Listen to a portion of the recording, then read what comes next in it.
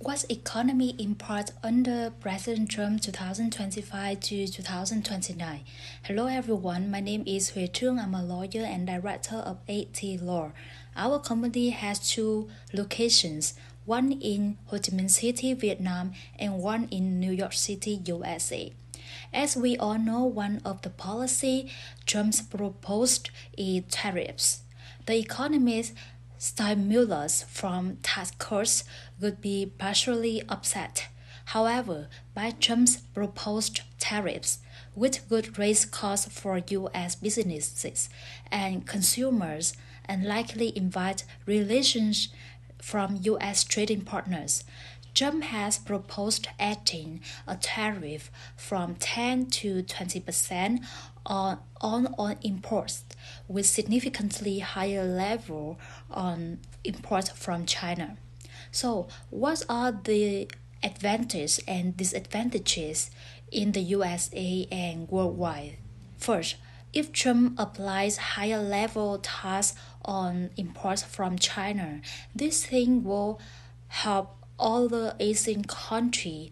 A wave of investors will likely shift out of China in the 2020. Vietnam, Singapore, Thailand, India, and elsewhere will be good markets for investors in 2025-2029. Maybe it's in my opinion. 2. Some of the opinion behind the reason Trump will apply more tariffs on imported products, such as Trump is encouraged businesses to set up shop in the U.S. However, the economists are dubious. This thing can create more jobs for U.S. citizens. However, the labor costs in the USA are still higher than in Asian countries, especially in Vietnam.